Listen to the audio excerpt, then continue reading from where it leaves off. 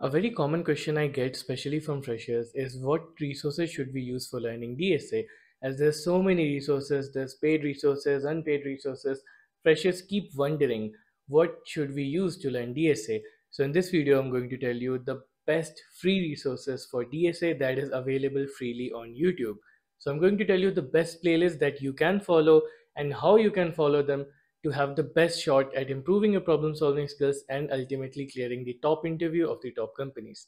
So let's get started. So I've divided the video into two parts. As you know, DSA is of two parts. It has one which is the theoretical part, and then you have the implementation, which is basically the problem solving the problems. And if you're saying that theory is not important for DSA, then my friend, you're deeply wrong.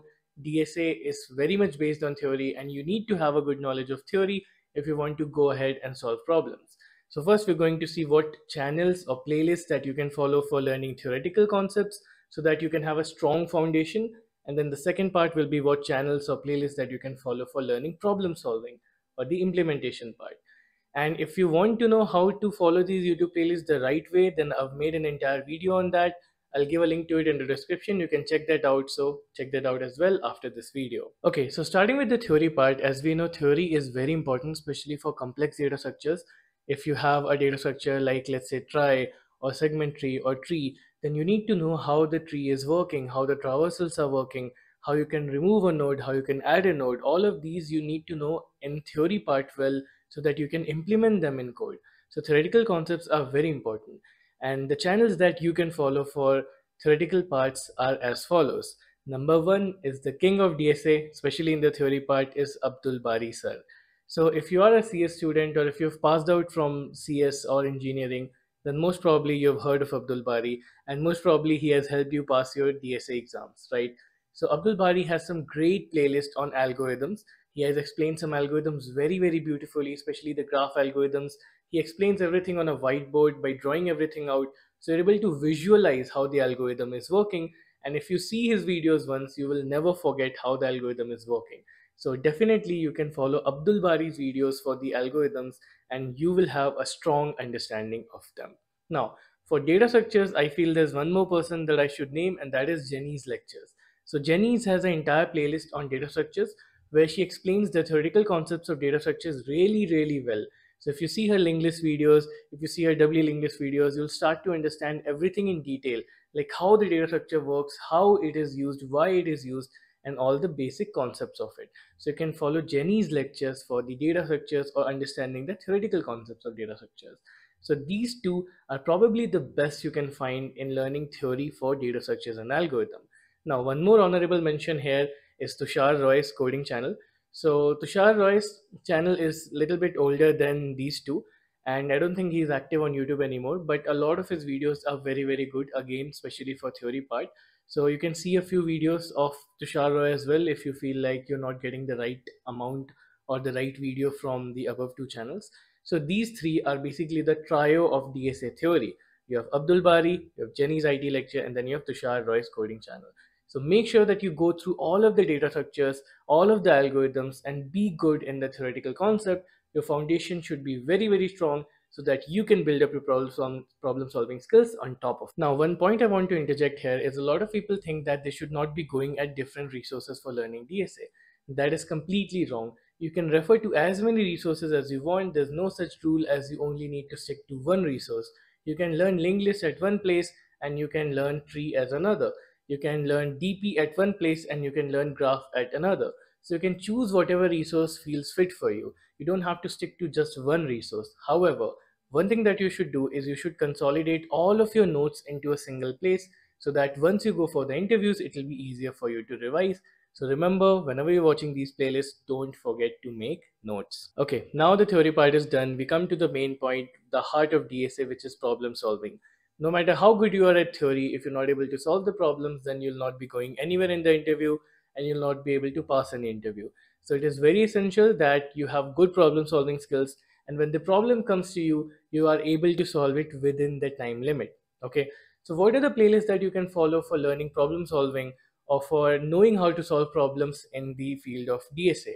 Okay, so if you're a beginner, if you're just starting out in programming, you don't know anything about DSA, you're just a pure beginner, then the playlist I'll suggest to you is Love Bubba's playlist. So he has a channel, Code Help, I think. All of the links that I'm mentioning will be in the description. Don't worry about that.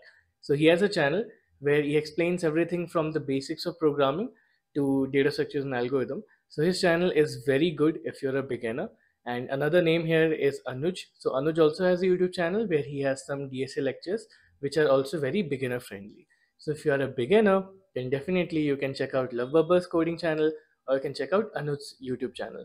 Both of them have great beginner friendly DSA lectures.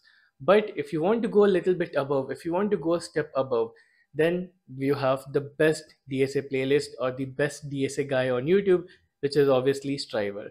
Striver's DSA playlist is by far the best of the best that you can find on YouTube. A lot of people have learned from it. I have also learned from it.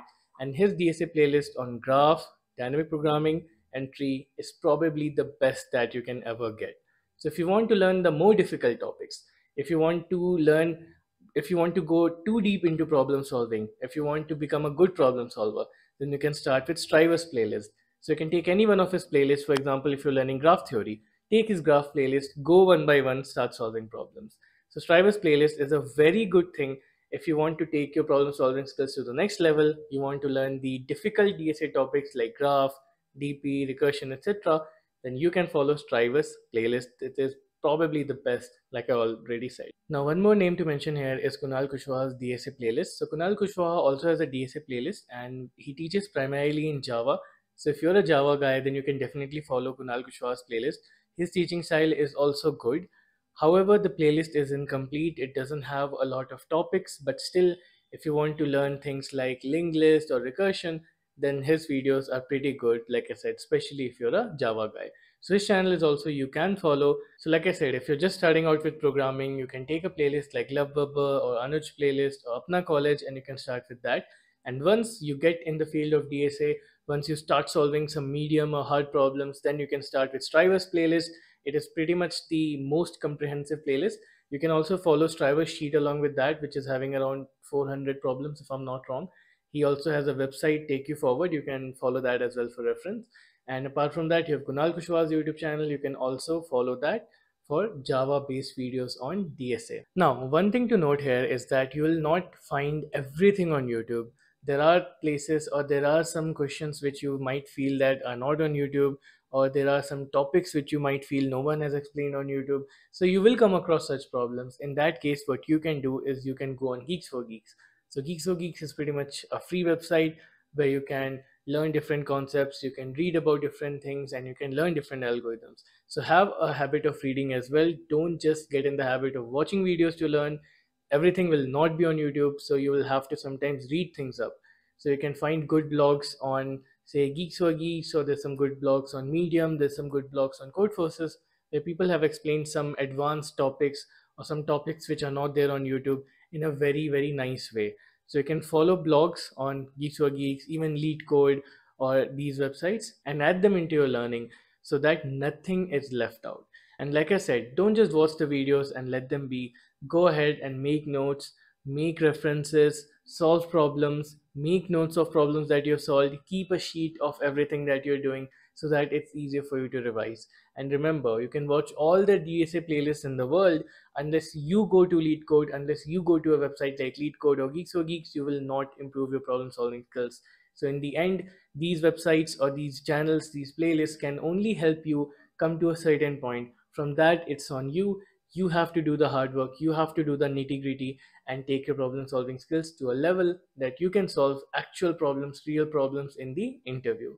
So that's pretty much it. If you still have any doubts, if you're looking for more resources, then feel free to message me on LinkedIn or Instagram, or you can even leave a comment. And all of the resources link will be in the description box. Feel free to check it out. Thank you.